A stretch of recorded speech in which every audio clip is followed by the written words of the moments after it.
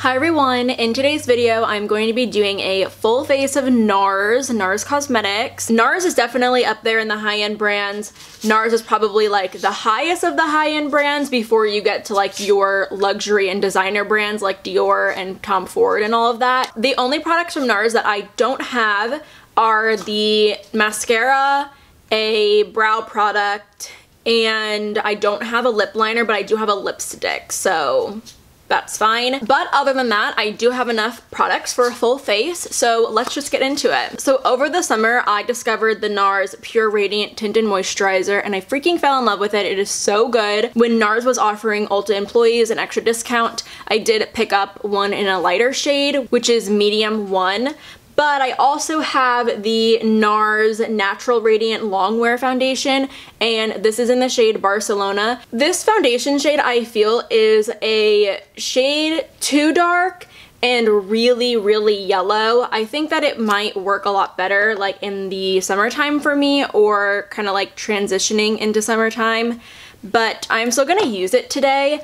However, I am going to mix it in a little bit with my tinted moisturizer because, like I said, it is so very full coverage. It is probably the most full coverage foundation I've actually ever tried. Oh yeah, that looks good. So sharing it out is definitely something that isn't a bad thing, and I'm definitely going to still get a ton of coverage. It already feels like so much thinner on the skin than before, because I feel like kind of before it ends up feeling like really thick and stuff on the skin. So any NARS training I've ever been to, like for my job, for my work, they always recommend applying the foundation with your fingers. NARS creates their products with the intentions that you are going to be using your fingers, like at least for the complexion products. I hate doing that. Like, I hate applying my foundation with my fingers. It's just super not for me. I did notice though the finish when I just used the Longwear foundation. When I did use my fingers, I felt like the finish came out a lot more natural looking than with like a brush or something, but I am just taking a sponge obviously. I just think that since I sheared it out, it should be okay, and I actually love the finish of this right now. This looks so good. I am so freaking happy with how my skin is looking right now. Let me tell you, it was a rough few months for me, honestly, with my skin, but I started using, and this was only a few days ago, but I did start using a newish line from Too Cool for School. It's called the Rules of Mastic line, and it's a really clean skincare line, and it's been working so well. I have noticed such a difference in like the glow and texture and just overall appearance of my skin since using that. So NARS has two concealers. Everybody knows the Radiant Creamy Concealer, but they also have the Soft Matte Concealer. My personal experience with this concealer right here, the Radiant Creamy one, I don't love it. It's really not a favorite of mine, and I wish it was, because the way that people describe what they love about it just sounds like something that I personally would love so much. But there's something about this concealer I just can't get. It always looks a bit cakey underneath my eyes. It always ends up creasing and kind of looking very textured under there. And through the NARS training, they mention that that could happen, and the way to prevent that is to literally just use less, like use 2 dots or something, like go in with a really, really light hand. And I've tried that and it still just does not work for me. But I recently tried the Soft Matte Concealer, and I have the shade Medium 1.5 Macadamia, and I quite like it. I am just overall a pretty big fan of potted concealers. Ever since Glossier kind of introduced me to a good potted concealer, I really enjoy them. This one by no means is similar to the Glossier concealer though. This definitely has a different finish. It has a little bit more coverage to it. I feel like if you don't like the Glossier Stretch Concealer, you might like this one instead though. It definitely has more, not like a flat matte, but it has more of like a radiant matte finish, and it definitely has more coverage to it. By the way, I am using an IT Cosmetics concealer brush for this. So I applied just the majority of the concealer with the brush, and now I'm just gonna go over everything with my sponge to make sure that everything is nice and blended. The rest of the products I am going to go in with will be powder products. So I am going to go ahead and set my face. To set my face, I'm going to be using the NARS Light Reflecting Pressed Powder. I've hit major pan on this guy. I discovered it last year and I just adore this powder. It is like a perfect powder to use if you like aren't a powder person, or maybe you love the finish of your foundation and you don't want like a powder to ruin that finish. I think that this powder does like an amazing job at kind of making sure that the natural glow from whatever makeup you're wearing underneath of it can shine through while still like actually setting your face. I'm going to take a little bit of the concealer and I'm going to use it to just prime my eyes just a little bit. I am going to be taking the Voyageur eyeshadow palette, and this is in Nectar. There's another one in Suede that has more cool tones, but this is definitely me and an eyeshadow palette. It has like the most beautiful warm tones in this. The size of it is so small and sleek. It is just like a little perfect traveling eyeshadow palette. I'm first gonna take this shade right here and I'm just going to apply it in my crease. I had my eyes on this little eyeshadow palette for quite some time, and I finally got it when NARS was offering the Ulta employees like a little bit of an extra discount. And that's like how I'm able to afford the products for sure, because these are expensive. So if you are wanting some major discounts on some really nice brands, I highly recommend applying to Ulta. I freaking love my job there. I'm feeling really good right now.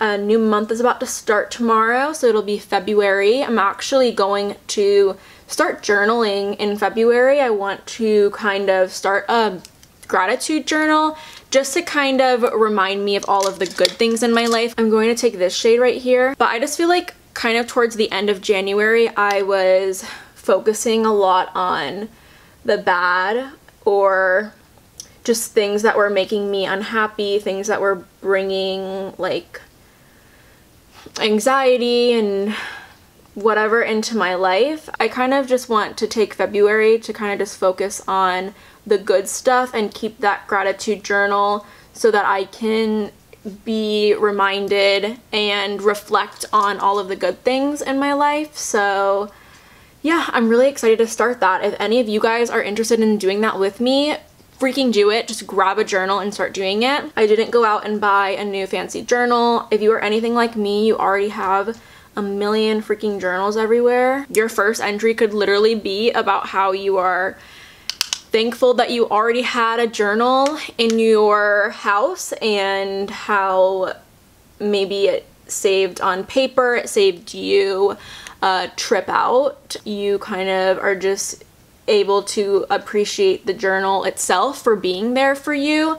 I think that, you know, I feel like it sounds kind of cheesy and I might like look back and be like, ooh, that's kind of cringy. But I mean, I don't know, you have to think about the little stuff sometimes when there's so much bad going around. And I definitely want to be more positive moving forward. I really love this sort of pinky shade right here, but I think I'm gonna go in with this bronzy shade right here.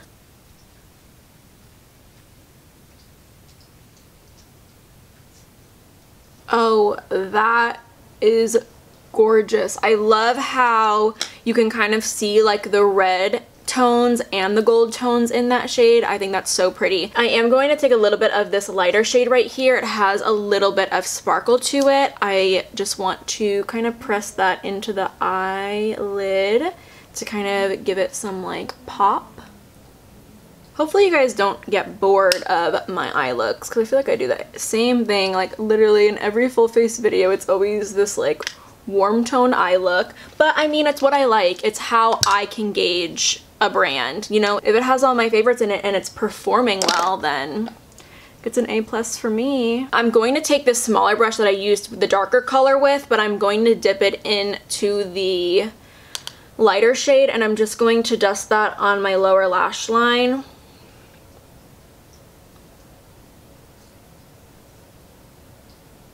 And then I'm going to take that light shade and I'm going to pop it on the inner corner.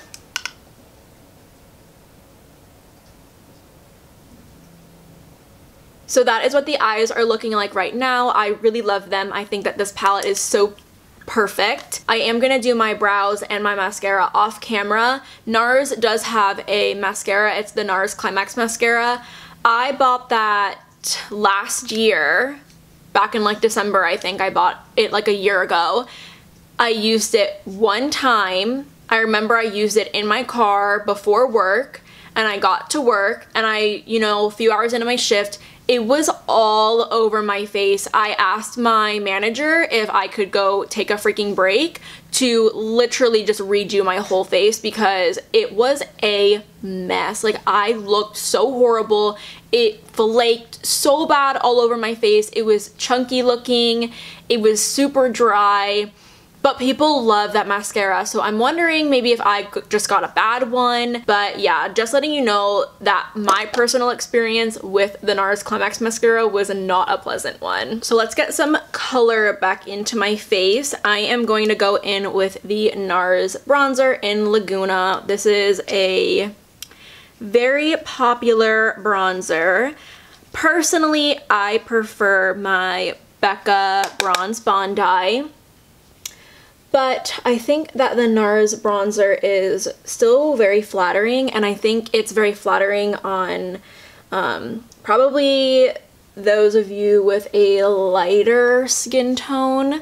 I just think it's like a little bit too cool toned and a little bit too light for me. But it still blends out really, really beautifully. I think it still looks really nice on the skin. It kind of gives you more of like a very natural looking bronze. It's actually looking really good right now, considering I am probably like the palest I will get. But I definitely like can't wear this bronzer in the summertime. I feel like it doesn't really show up at all. But like I said, it just blends into the skin really nicely. I'm using this new brush from Real Techniques. This is the Light Layer Powder Brush. I tried using this for a cream just because it kind of had that like duo fiber look to it. But it really wasn't working for cream. But this is my first time using it for powder, and this is so pretty. I just like want to keep layering it on. So if you know me, you know that I like to apply my highlighter before my blush. I am using the NARS Fort de France highlighter. Do I say that okay? Fort de France? I could say Fort de France, but I just feel like I know that that's wrong. So yeah, this highlighter is definitely up there in my favorite highlighters. I just think it's so beautiful, so smooth. It's not like a super natural looking highlight, but it's still, it like kind of melts into the skin almost. It's really, really pretty. I think I just applied a little bit too much on that side. I'm gonna hit my brow bone with it real quick.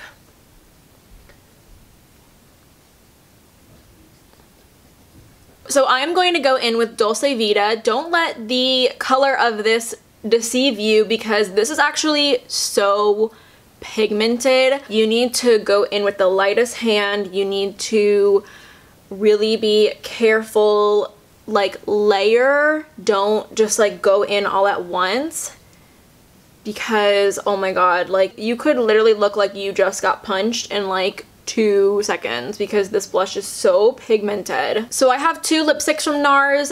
One is Dolce Vita. Dolce Vita went in the washing machine one time. And then I have one in Pigalle. So those are what the two lipstick shades look like next to each other. That one is Dolce Vita and that one is Pigalle. I think I want to go in with Dolce Vita today. I usually would pair Dolce Vita with a lip liner, but I don't have a lip liner from NARS. They don't have like my perfect pinky brown nude lip liner, so I just never picked one up.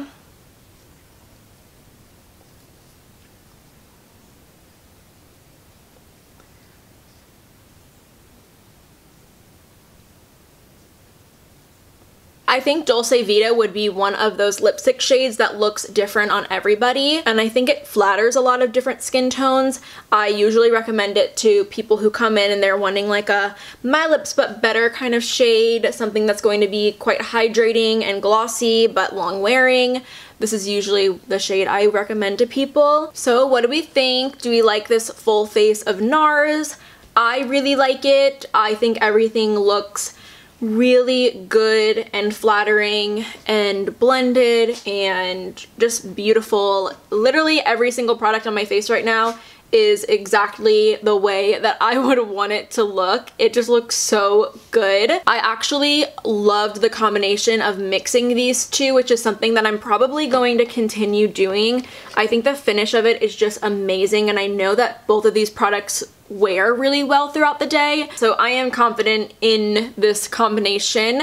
I think the cheek products look amazing, the eyes look really good. I love that little eyeshadow palette so much, and the lips look really awesome as well. That is going to be it for me today though. Hopefully you guys enjoyed. Let me know what your thoughts are down below on this full face of NARS. Let me know if there's any other brands you would like to see a full face from in the future. If you aren't already subscribed, definitely go ahead and do so, and hopefully I see you next time.